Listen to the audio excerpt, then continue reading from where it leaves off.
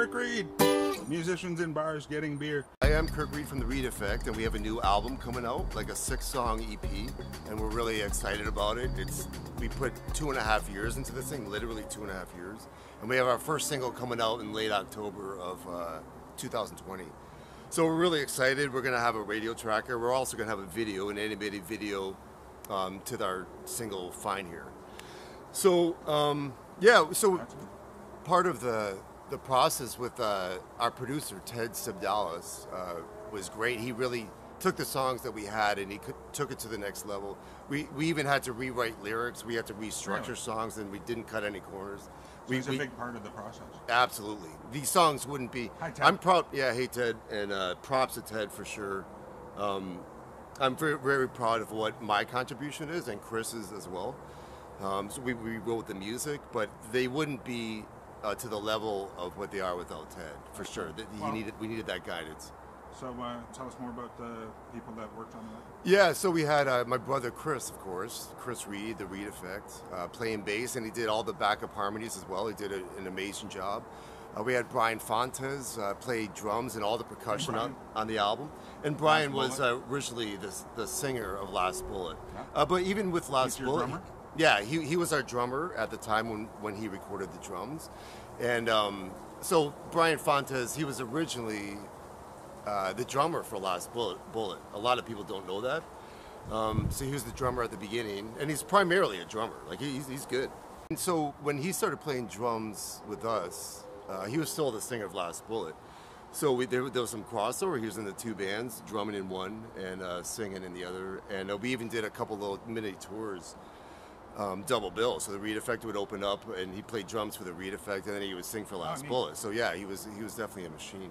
So he's on the record. So he's on the record. He did the drums, the percussion. He's not officially part of the band at the moment.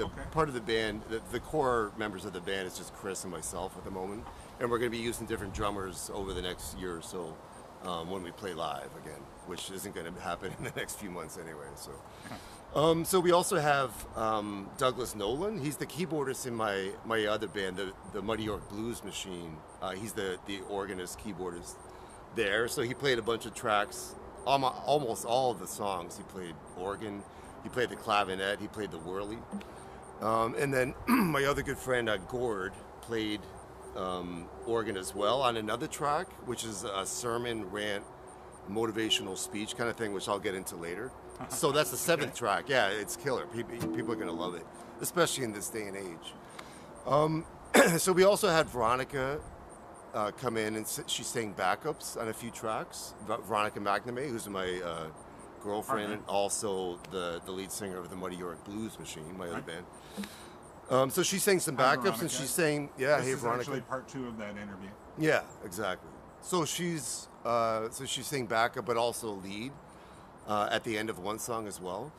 And there was also one song that my friend Failure from Die Mannequin, so she helped co-write one of the songs. Oh, cool. Called Rise Up. Hi, Care. And, yeah, hey, Care. Yeah, exactly. So she helped write the melody on one of the songs. What's that song? It's called Rise Up. And it's going to be a single. We're not sure if we're going to release that 2nd or 3rd, but it's definitely going to be a single. We're going to do a video for it. It's rock. It's slamming, just like the first one. Right. So we're really appreciative of her input on that track. And as far as music, and Ted played guitar in a couple of the songs as well, because it was COVID time, and he wants to make sure each song is as strong as possible and reaches its highest potential, which it took 2.5 years to do. It required a lot of building. It's not like a little tree fort, it's a mansion, and it's not like an appetizer, it's like a 5-course meal. Like, it has so many different, whole bunch of ear candy throughout the whole album. So we're so excited to get this out. I'm going to push the hell out of it for the next year. Cool. Yeah. So yeah, you mentioned a bit about Veronica and yeah. Muddy York, yeah. So Veronica. Any direction you want, I guess. Yeah. So Veronica is the lead singer of Second Pass as well, and that's really where I met her, because I was the front guy of the Reed Effect, and she was the front woman in the Second Pass. Are you talking 3 or 4 years ago? Yeah, we're talking like 5-6 years ago. So we started seeing each other about like over 5 years ago, but we didn't really. Most people think that we play music together all the time, and we really didn't up until about 1.5 years ago. Veronica started a blues band called the Muddy York Blues Machine, And she had an organist already. Then she asked me to play guitar, and I said, yeah, sure. Why didn't you ask me first, right? You know. So, but then I joined, then we built up, and then we've had a story there. Like, you know, our original organist was amazing, but that didn't quite work out. And then I don't want to go too much into this story, but a dear friend of mine, Tyson Froese, was the next keyboardist that joined. And unfortunately, we were just about to play a gig at Hughes Room, and I think we alluded to that in the previous interview, but he passed away the week before our gig at Hughes Room. So, yeah, so that was extremely sad and such a shock. But then a couple months after that, we got Douglas Nolan to sit in. So for like the last year and a half, it's been the 5-member blues band with Kevin Costa and with Kevin Ellis as well, and of course Veronica McNamee and yours truly. So yeah, we have an album, and again, I sold. Muddy York has an album? Yeah, the Muddy York has a 6-song EP coming out as well. Okay. We finished the drums, bass, and guitar right before the pandemic, so we had all the kind of the beds done, and we're doing the organ now that things are lightening up a little bit. So we should have that out like later this year in 2020. So right. we're really excited about that. I was so happy with the work that Ted Sabdalis did with us. So I sold, yeah, with the Reed Effect, and I sold it on the band, the Muddy York. So he's been producing us, and it's sounding amazing. So yeah, so there's. So I'm excited to release 2 albums from my 2 original bands later this year. First will be the Reed Effect. We're going to be releasing a single from that album called Fine Here. And it'll be on Canadian radio, and we're going to release a video as well, and an animated video. Yeah, tell us about the video. So the thing is, I wanted to do a video, like a live video with a bunch of people, but the pandemic hit. Right. We were originally supposed to release the whole album in May of 2020 here, just last spring.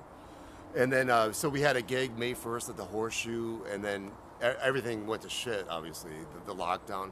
But in a way, honestly, like, I know people are suffering in this. We're having a lot of challenges these days, but as far as the release of the album is concerned, it was really a blessing for us, for it to, yeah, we had some downtime. We hired a consultant so that I can become more promotional savvy.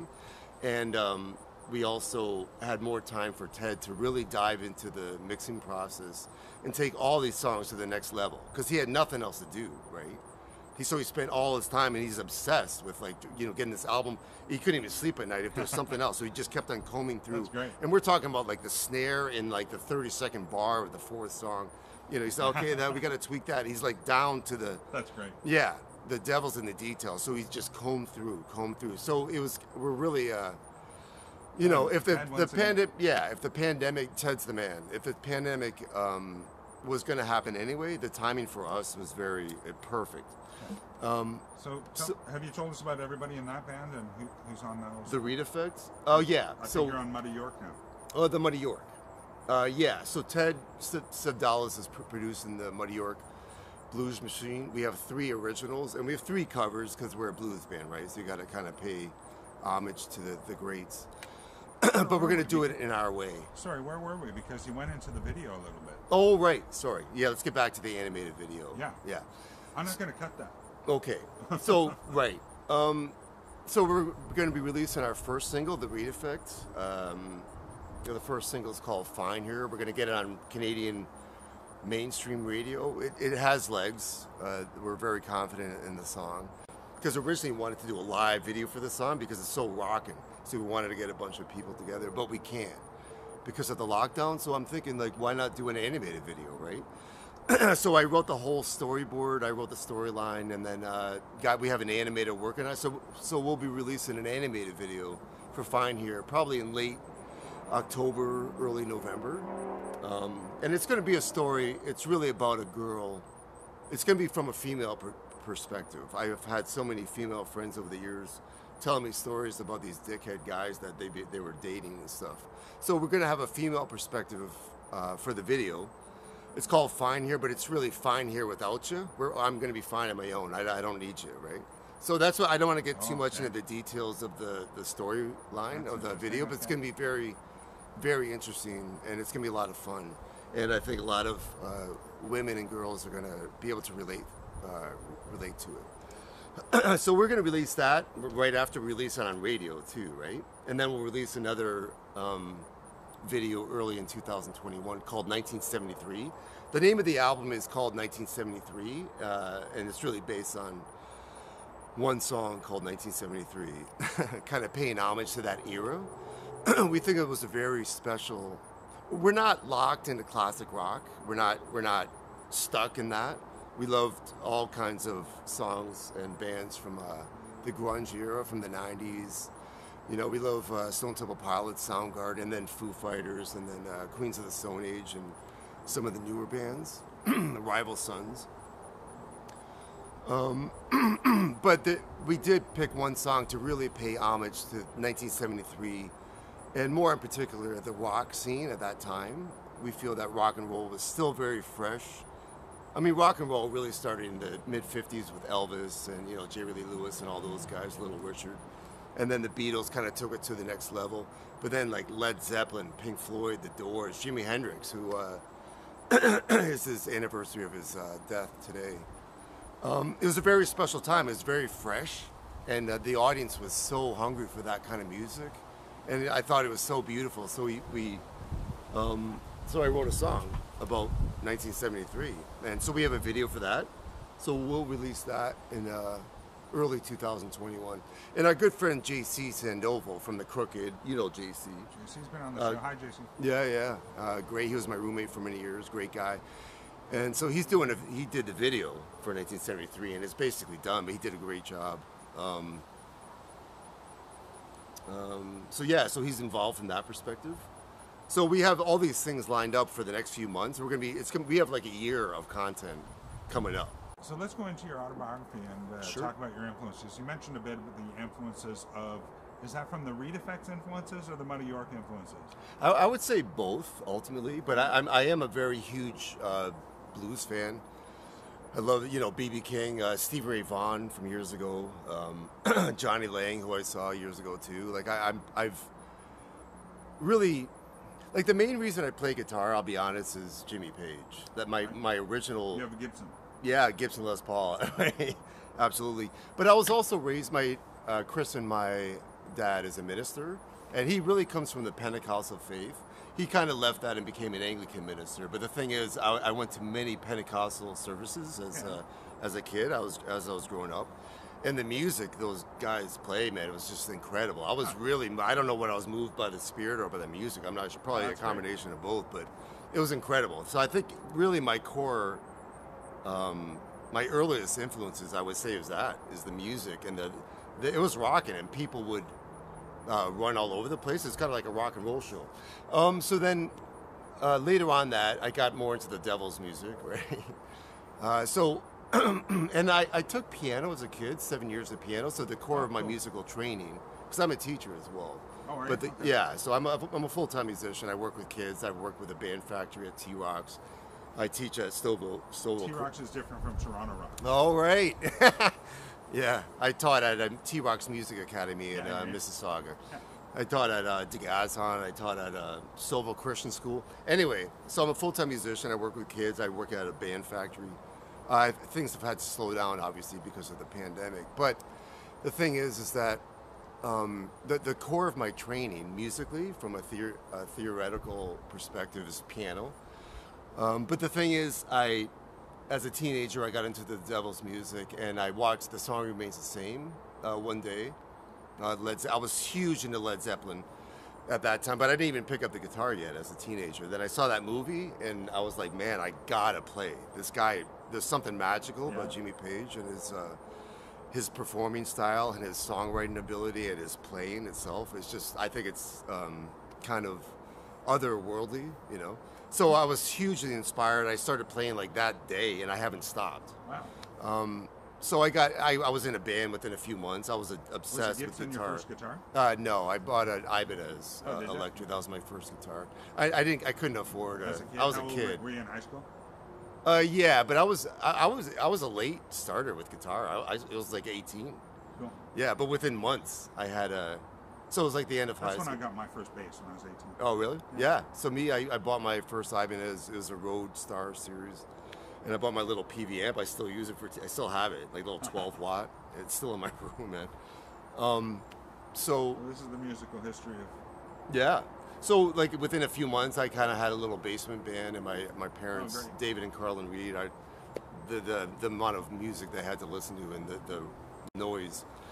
I'm very appreciative of that. So we had a basement band, and then started exactly, yeah. And then I was in an original band called Pin for a few years and stuff. Something happened to me. I'll skip over a lot of the details, but I got very sick from a nervous system disorder. So When was this? This is I've been walking now for 8 years. So from 8 years ago, and then for the previous 10 years, I couldn't walk. I was on crutches. 18 years ago. No, 8. Yeah, 18 years ago, when I first got really sick. And again, I'm skipping over a lot of the details, but I was literally on crutches for 10 years.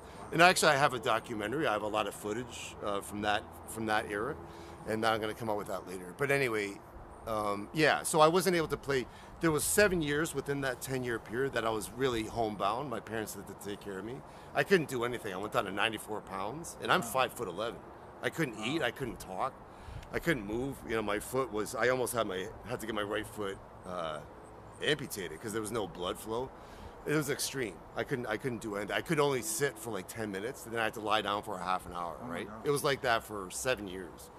Fortunately, I had the right people with me. That I started getting the proper treatment and therapies, and one thing led to another. Then I had a girlfriend, Melinda Uden. She was the original bass player for the Reed Effect, and that would have been like 9-10 years ago. And I was still on crutches. So my first gigs, I still have on video, was me sitting down because I couldn't walk yet.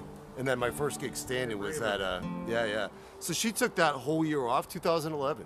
Melinda Uden took their whole year off of work and then nursed me back to health. So I started walking again at Christmas of 2011. So it was that like 9 years ago. Anyway, so after that, they built the Reed Effect, and then I've had a few members in the bands over the years. Now it's just Chris and I. So this would be, I recorded a solo album like 9 years ago, so it's just Kirk Reed. All the Reed Effect is based off that album. I see. And then we came out Was your brother on that one? No, just me. I played all. I wrote all the songs, and I played all the instruments and everything, except for the drums. That was what you did in that. Like 10 years ago. Yeah, I wrote a song in my head. I couldn't play guitar, but I whistled and I created like little melodies. So once I could play guitar, I was still on crutches, but I could at least move a little bit. So I put all the chords and the riffs and stuff like underneath all the songs, and I spent all those. Playing music. Yeah, but I wrote all the lyrics. So oh my God, I was literally 7 years. I didn't touch a guitar. Wow. Yeah. So, but I wrote the whole album basically in my head.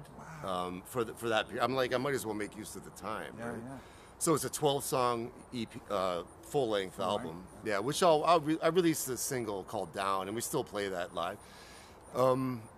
So I wrote that, and that's when Melinda joined, and so we started doing gigs. Jason Craig was my first drummer, and actually he's the lead singer of Iduna, who just released an album recently as well. Yeah. Great friend of mine, great musician, great artist, great person. I remember sharing their video. Iduna, yeah, great.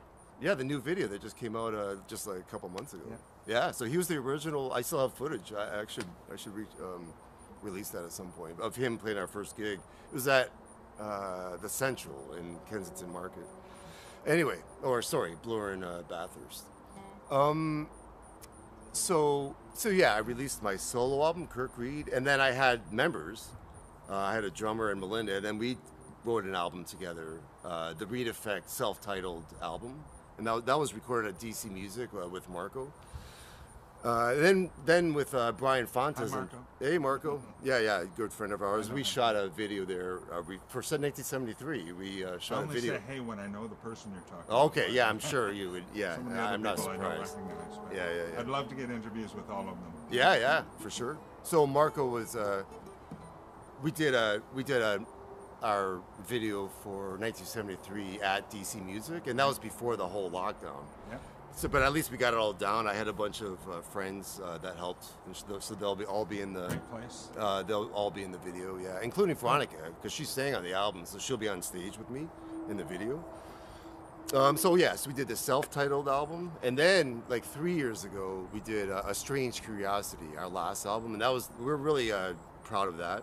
Brian Fontes was a part of that, and Chris, and Ross Hayes, he helped produce, and we recorded it at his studio, and that would have been about 3 years ago. We had our release at the Mod Club for Indie Week. Daryl Hurst was another shout out, and then so after that. We kind of milked that for like a year, but then we started working on all these new songs, man, and we took it to the next level. We're very proud of all the stuff we've done over the last 3 albums, but this 1973 is next level. As good as they are, This is the one that's this is the one that's I noticed that there's a little bit of a divergence in your influences. Like Reed Effect is maybe more grunge, and Muddy York is maybe more rock. Yeah. If I had to pick my top 3 of all time, is Jimi Hendrix, The Doors, Led Zeppelin. And would you say Muddy York is that? The Muddy York is a little bit more on the blues side, but even with the even like an older, more traditional thing than that. Yeah. So tell us about your favorite places to play. I'd say it's a fairly small bar, but Cherry Cola's on Queen and Bathurst. Yeah, Cherish is a dear friend of ours, and we played there countless times. We had so much fun. Cherish. Yeah, she's very supportive of the community. She's hugely supportive of the music community, and the reason that place is so cool is really based on her. Like, absolutely. She walks in like in the mid-evening, and the whole place lights up, and it radiates from her and her beautiful blonde hair and just her beauty. You can't help it. And she, even when you get to know her, she just even the more you get to know her, there's no disappointment. She's just a very class act woman. She's amazing, and heavily Cherry Cola's influential and very supportive of the independent music scene. I mean, she's friends with Dave Grohl, Jack White, that's cool. Josh Homme from Queens of the Stone Age, and I've seen them all there except for Dave Grohl. And actually, we did the Muddy York played a little gig there when Jack White came, because he was playing with the Raconteurs at a concert, and he went to Cherry Cola's afterwards, and the Muddy York was playing. Yeah, I remember this story, but go ahead and tell people all about that one. So Cherish was kind of having she kept it low key at that point, so I can say it now because this was like a year ago, or whatever, a few months ago, and but Jack White was playing, I think, at the Sony Center with the Raconteurs, and so she wanted like a blues-edged kind of night. So she asked if the Muddy York could play. So we played it at Cherry Cola's, and Jack White, sure enough, showed up. But he didn't hang out in the bar too much. He went upstairs, but he could hear. At least I can say that Jack White heard the Muddy York, and the members of the band too, and they hung out there for a bit. That's great. And I met Josh Homme there after the Queens. The Reed Effect wasn't playing, but I saw Josh Homme there after they played the Budweiser stage. Oh yeah. And actually, it's funny. We met him. Another great guy. He's big. He's like 6'5". I don't know. He's like, wow. I was a little scared when I met him. But anyway, Brian Fontes, who was our drummer at the time, we chatted for a bit as well. So he and Josh chatted for a minute, and he got a signature from Josh Homme on his forearm, and he got a tattoo like the next day of his signature. So yeah, if you see Brian Fontes, look to see his forearm, and he's got Josh Homme's from the tattoo. Queens. Yeah, exactly. And that was because we were at Cherry Cola's, right? That's cool. So I'd say a lot of the good times, so many good times there, and we've done plenty of. The Reed Effect did quite a few double bills with Second Pass as well with Veronica. We played the Bovine Sex Club, the Horseshoe. We've had a lot of great times there. Horseshoe's great. Yeah, the Horseshoe, and that's where we really play. And I'm still in touch with Craig Lasky, the booker of the Horseshoe. Yeah, very Queen Street West. We played the Rock Pile. We opened up for Jeff Martin from the Tea Party. At the Rock Pile? At the Rock Pile, That's a cool gig. So that was cool. And we played the Silver Dollar. We opened up for Die Mannequin. Yeah, and we played out east. We've gone out east and played a few places that I can't, like Plan B in Moncton, New Brunswick. And we had a lot of fun there. And also at, there's a place in Charlottetown. I forgot the name of it now, but anyway, it was a lot of fun. East Coast Tour. East Coast Tour, yeah. It was a lot of fun, but as good in a way. Yeah, exactly. So we've downtown Toronto. We haven't played the Phoenix yet, but as much fun. Yeah, as much fun as we've had playing a lot of the bars, you know, Tattoo Rock Parlor as well. Great. Yeah. Lee's Palace, you know, we played it all. We played all the Toronto, Queen Street, Bloor Street, all that. We played the Mod Club. That's where we had our release for this A Strange Curiosity. So every place in town? Every place in town, Well, any great. relevant place in town we played, and we had so many gigs. But our plan, the master plan for this album, 1973, is to get on to play bigger festivals, open up for bigger bands, play at more prestigious clubs, you know, play maybe the Phoenix and get on a decent bill there. So our aspirations and our goals are next level for the next year or two. Perfect. Yeah. All right, so why don't you tell us, in all those places that you played, a funny story from the road. Oh, thanks. It's my breakfast. Yeah, there's a few. I've had countless gigs, so it's hard to keep track of all of them. Sure. I remember there was one time in my old band, Pin, we had a gig in Oshawa, and it was a lot of fun. And we got a little crazy at the end, and then my singer fell on the floor, but he was kind of twitching and stuff, and I thought he was just really getting into it. So I was like, "Yeah, man, this is great." But it turns out he got knocked out because he fell under the speaker. Wow. And then he was kind of twitching it on the ground, but he knocked himself out. Meanwhile, I was like, "Yeah, all right, let's do this." Yeah, and he's like twitching. So I kind of felt bad after. I still feel bad just talking about it. Yeah. So Adam Taylor, he was the singer. Oh man. How did that happen? He just wiped out? Well, yeah, we were kind of moshing at the end. We were bumped, and then he wiped out. Wow. And then he got on the floor, and I saw him on the floor by my amp. I'm like, "Wow, yeah, you like what I'm doing? You want more of that? I'll give you." You know? And then, but meanwhile, I was making him deaf while he was trying to going through a seizure or something like that. And then then wiping. Yeah. And then there was a couple of times. I know it's getting hot out here for you. Yeah, and I'm a whitey. I get sunburned quickly. I remember there was a couple of gigs where I really got into it again. I'm a pretty chill guy, but on stage I get somewhat aggressive sometimes, as you should in rock and roll. You kind of let go. But there was a couple of times when I hit the guitar strings hard, and then I get blood on my hands, and then I'd run into the bass player. Then he bashed me in the head. I remember there was one time there was blood. I cut my forehead, and there was blood going down, and I didn't know about it. People were looking at me looking like I'm strange. I'm like, I'm just performing. What's the big deal? And I look in the mirror, and there's blood all over my face. I didn't mean to do it. It turned out kind of cool. But then I was in another band, and actually this is more of a cover band, but I'm not going to mention the singer's name because he's a nice guy, but he got too drunk before the gig, so he got on there, and it was two guitarists, and he started messing up, and then he was singing the lyrics to, we're playing one song, and he's singing the lyrics to another song. It somehow worked. This happened. But I was like, oh my God, So then he got kind of aggressive and drunk and messing up all over the place. But then he came over and slammed into his guitar into mine, like bang, bang, and then chipped like a whole bunch of. And I still have it. Was it the end of that band? Oh yeah, no. It's like, dude, no, come on, man. And he's lucky I didn't put chips into his head. Anyway, no, I did. Anyway, but whatever. But yeah, that was my Ibanez. And then punk stories. Yeah, punk stories. And I remember there was one time we played at the Big Bop too, and then there was some guy, and we were a 2-guitar band, and some guy threw a whole pitcher of water all over the other guitar's amp, and then it killed the amp. Killed the amp. Yeah. Wow. So they must have loved that band. Yeah. No, exactly. So much they had to destroy the amp. Let's destroy the thing. Oh, there's one other time we were just going on the road. Oh yeah. Okay, here we go. See, it's coming back. This is a good story. Yeah. So. Wait, this is the fifth good story. Yeah. So we went on tour about 5 years ago. So we went on tour out east, and our first gig was in Cornwall at Lola's, and we played there a few times. It was a lot of fun.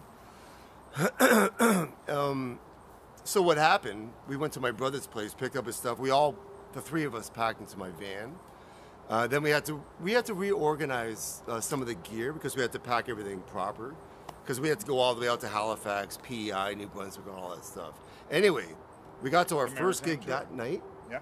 And then we got to Lola's, and I started unpacking my gear, and I realized my Marshall head, my JCM 800, which I modified, I showed so much love to this amp, and it's like my particular sound, and I still have it. I still use it, and it wasn't in my van. I was like, no, man, I know I packed this.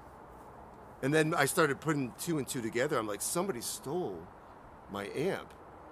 And I wasn't sure what happened, but fortunately I bought a backup amp just in case the other one crapped out. I didn't think it was going to get stolen, but I had a trainer amp, so I used that for the tour.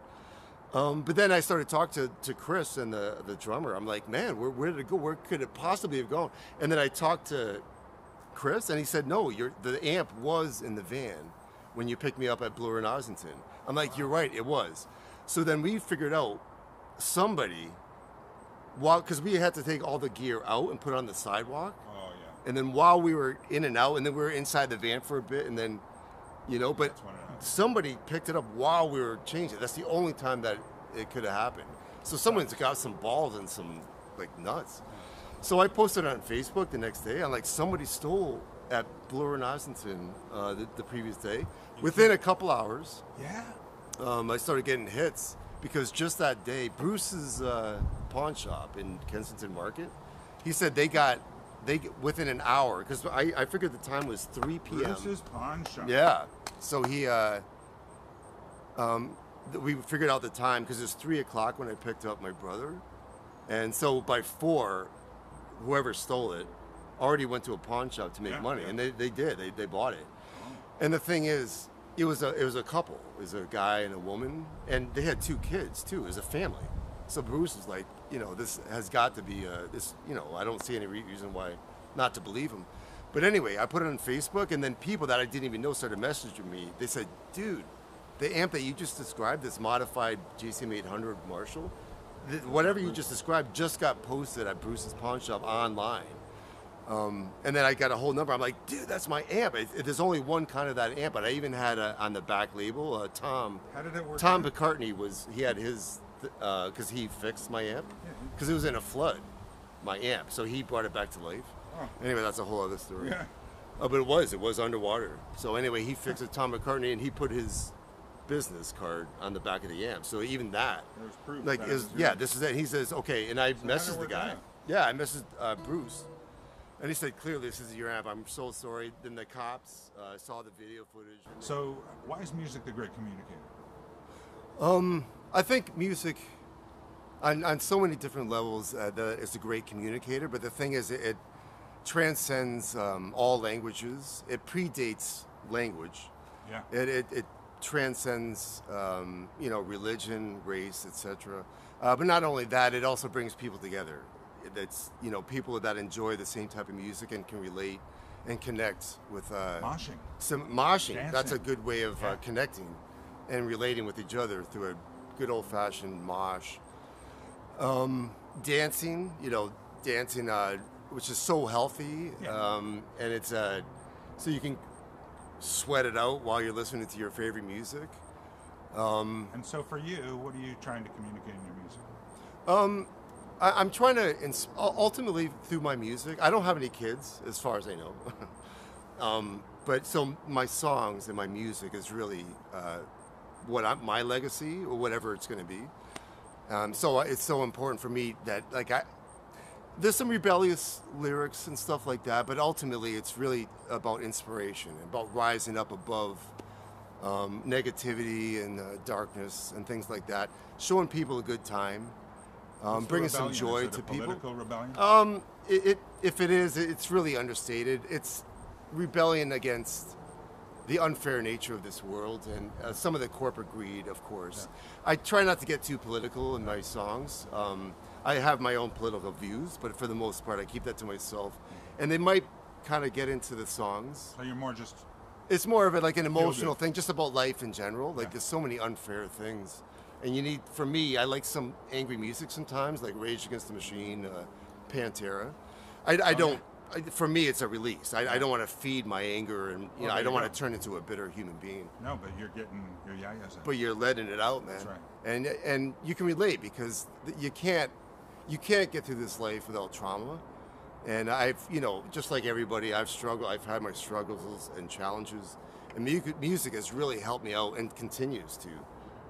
Throughout every difficulty, and also to celebrate life and when you're having a good time. Cool. Why don't you close out with a tune and tell us how to reach out? Again, my name is Kirk Reed. I'm part of the Reed Effect, so thereedeffect.com. We're also the Muddy York, TM York, the first letter, the initial, TBYM. You're all over the interwebs. We're all over the internet. There was a song that when we were with Veronica in the park, one of your original songs, and the battery cut out just as you started your tune. Oh, this one? I haven't done this for a while, but...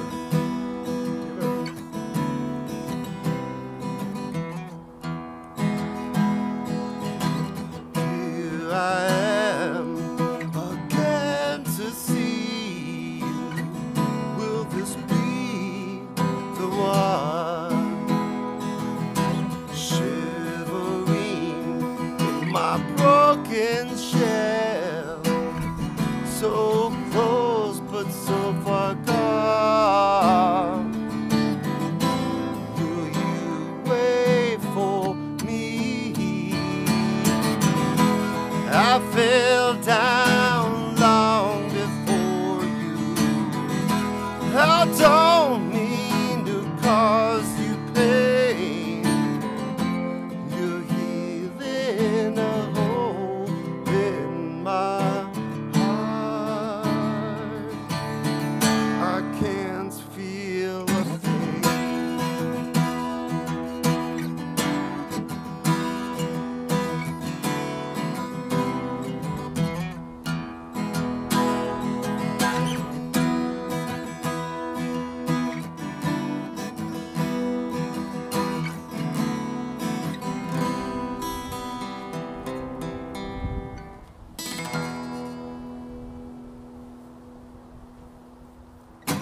I did the abbreviated version. Musicians in bars getting beer for your wife. Oh, thank you. Here comes Veronica. Cheers. Cheers. Thanks for again, being Billy. on Musicians in Bars Getting Beer, Kirk Reed. Thanks.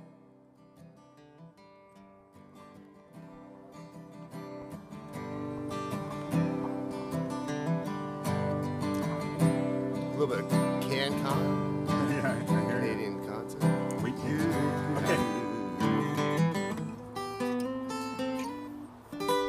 Kirk Reed, Musicians in Bars Getting Beer.